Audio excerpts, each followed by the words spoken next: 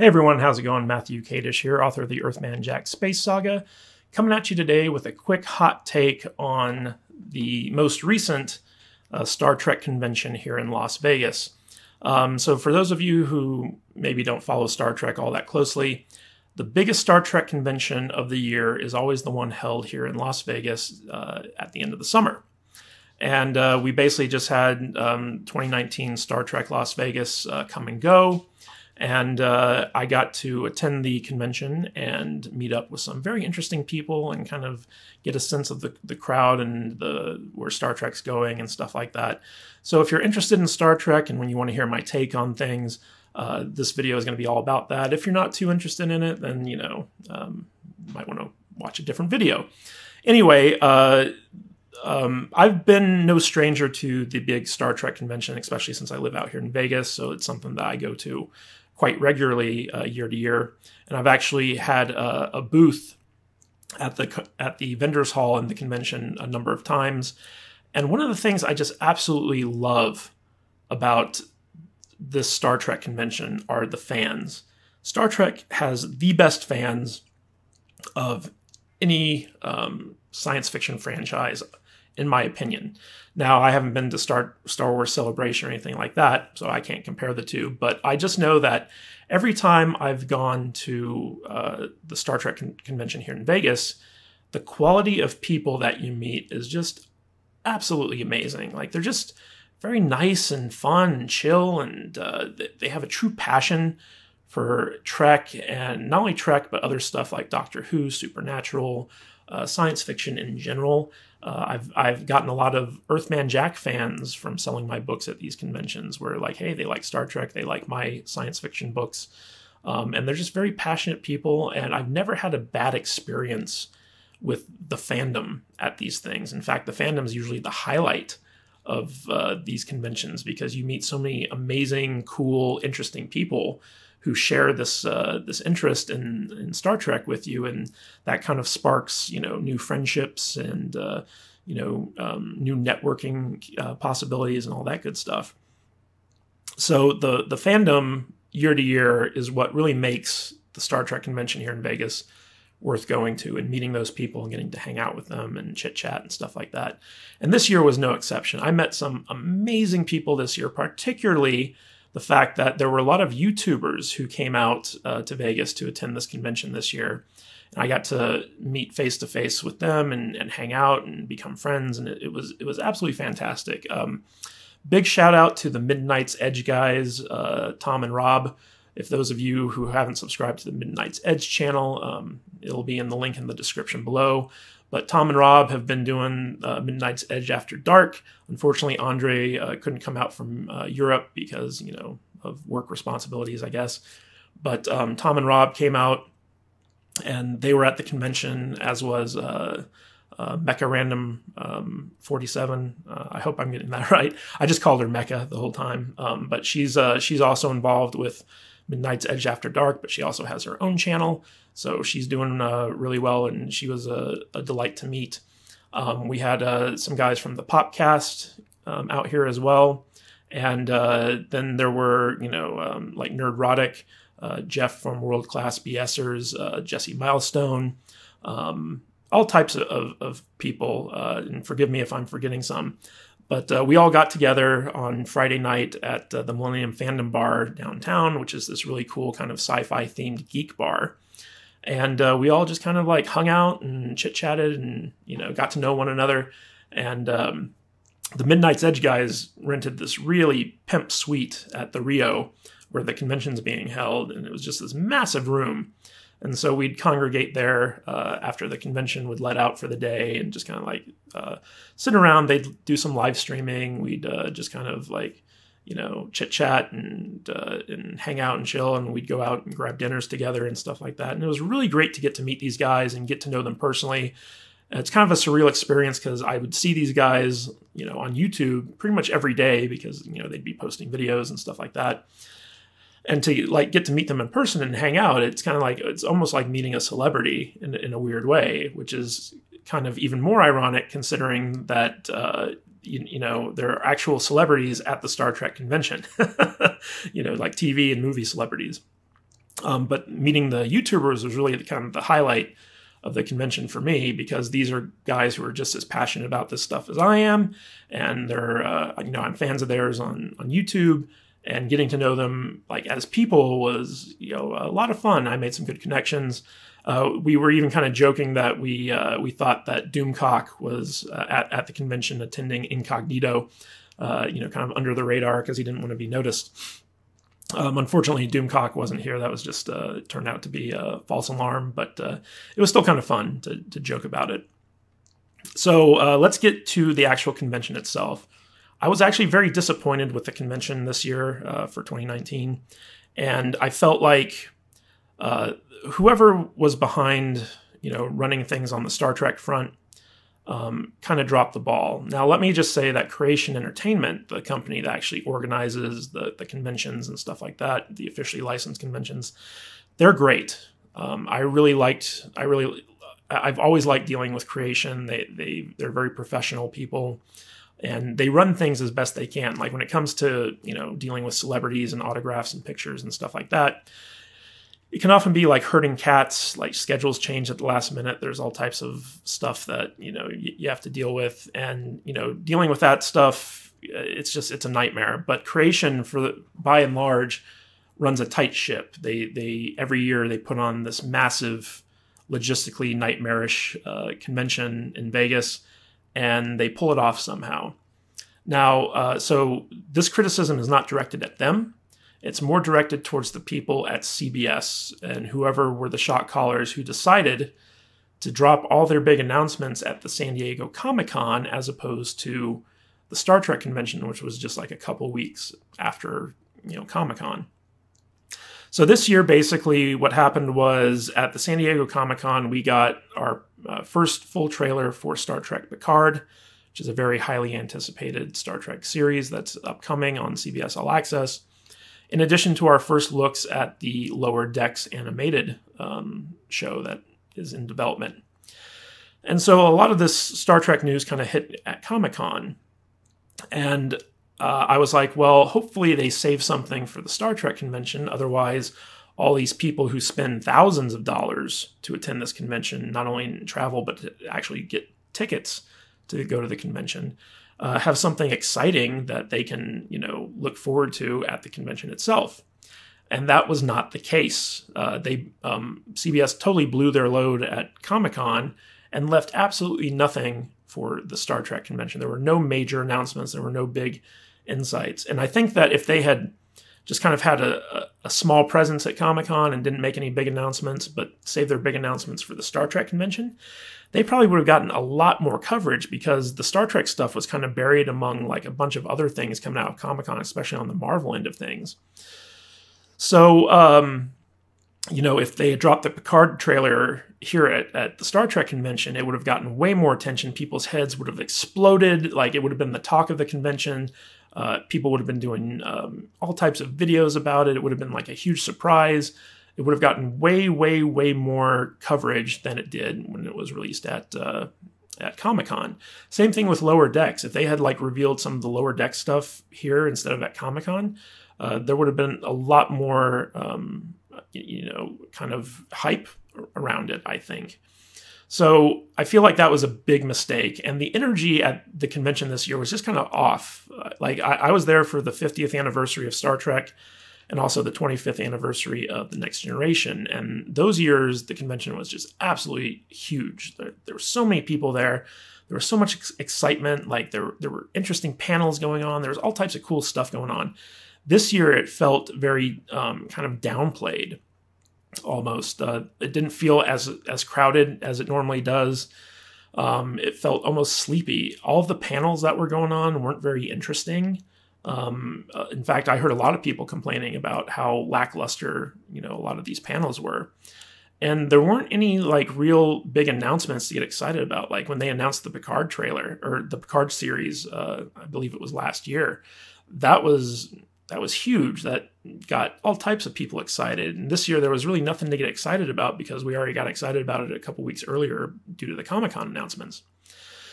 So that was kind of disappointing. I feel like that kind of put a damper on the overall convention experience. Now, there were some interesting things that happened during the convention, don't get me wrong.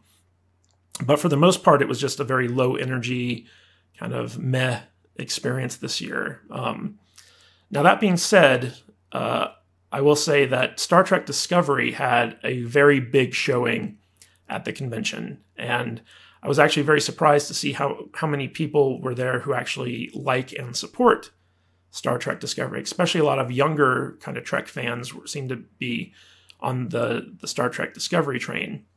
Now, I don't know how you guys feel about Star Trek Discovery, but it's personally not my favorite Trek show. In fact, I feel like the first 2 seasons, you could argue that Discovery is just Trek in name only. It's just a generic sci-fi show with the Star Trek label attached to it. And I feel like if it were to not be Star Trek, the show would probably be a lot better because, it would just be like this decent kind of adult-oriented, science fiction show. But because it's Star Trek, it kind of falls short of achieving the greatness of some of the other Star Trek shows. But there was a lot of support for it at the convention, which I guess isn't surprising considering, the people who go to these conventions are like the hardest of the hardcore fans, especially the ones here in Las Vegas where they, come out for the big show when all the celebrities are going to be out here. But it was interesting to see there were a lot of actors from Discovery at the show doing autographs and photo signings. And one of the highlights of the convention, at least for me, was this panel where both Anson Mount, who plays Captain Pike on season 2 of Discovery, he was up on stage, and he was joined by Jason Isaacs, who played Captain Lorca in season 1 of Discovery. So the 2 big Discovery captains up on stage, together for the first time. And that was a lot of fun to get to see because Anson Mount, just as a person, he's a very kind of down-to-earth, straight-shooting guy. Like, he just seems like a very cool, laid-back dude. And, he showed up early at the convention. He took time to kind of hang out and chit-chat with fans. He was very approachable, very nice guy. Everyone loved him, and rightly so.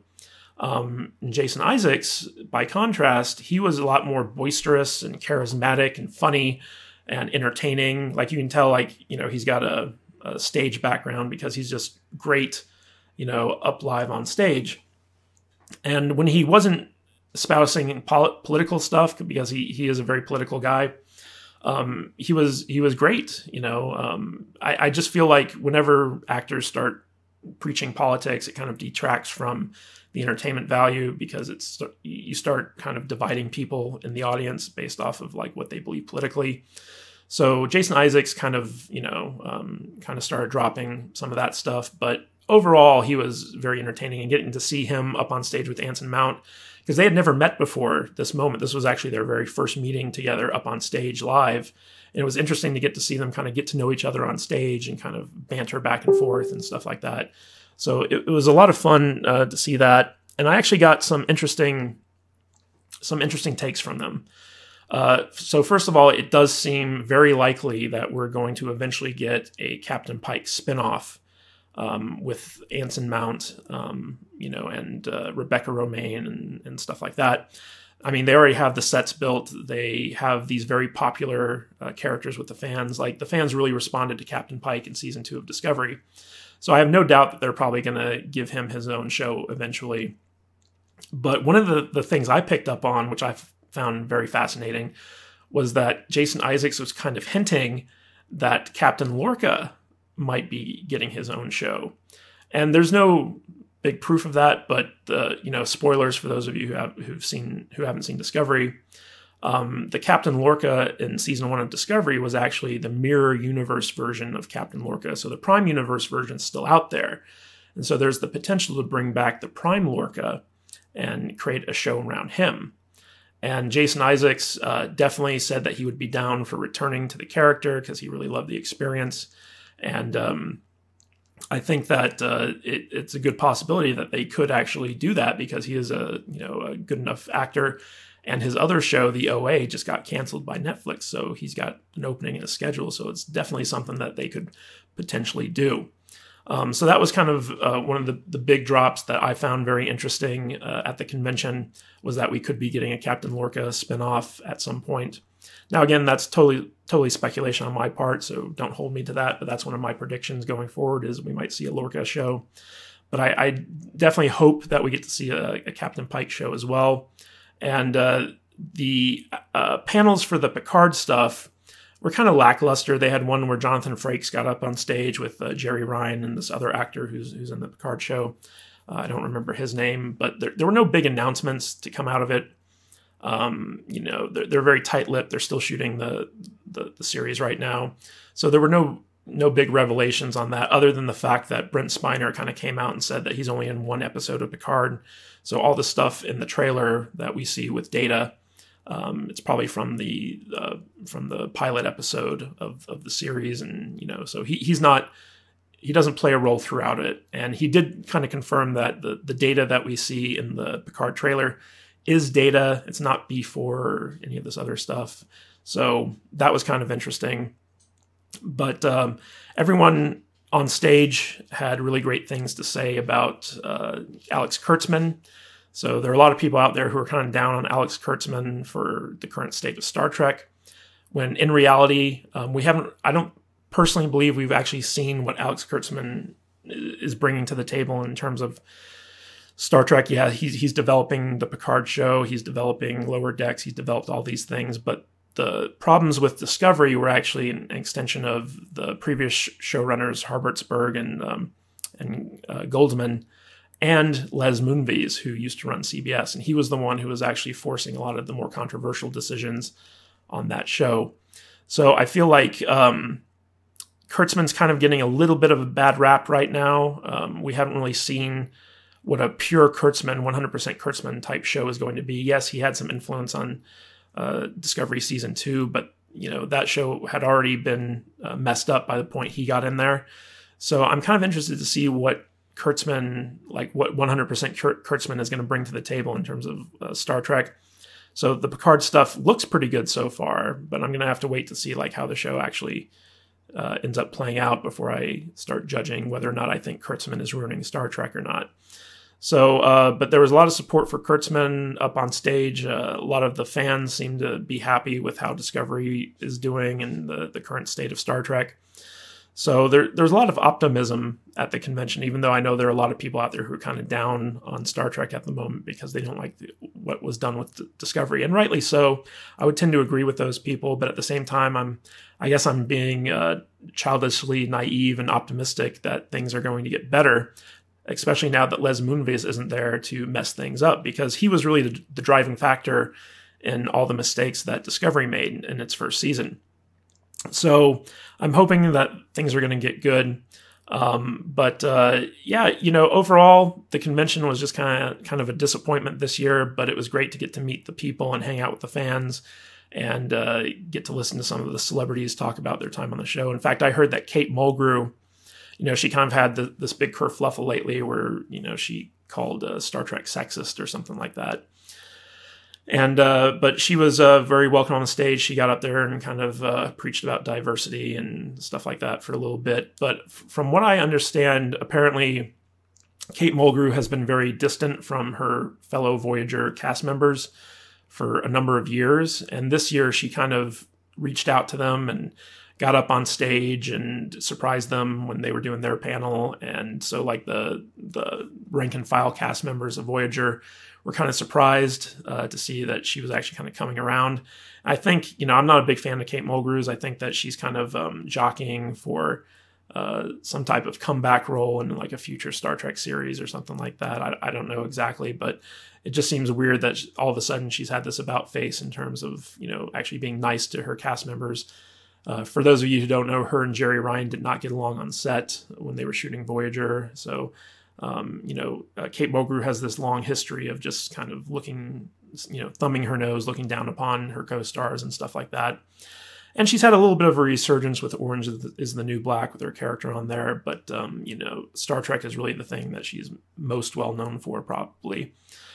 So it was interesting to see her kind of come around and you know, start being nicer to her cast members this time around. So we'll see what happens with that. But long story short, Star Trek 2009 here, or 2019 here in Las Vegas was kind of a lackluster showing.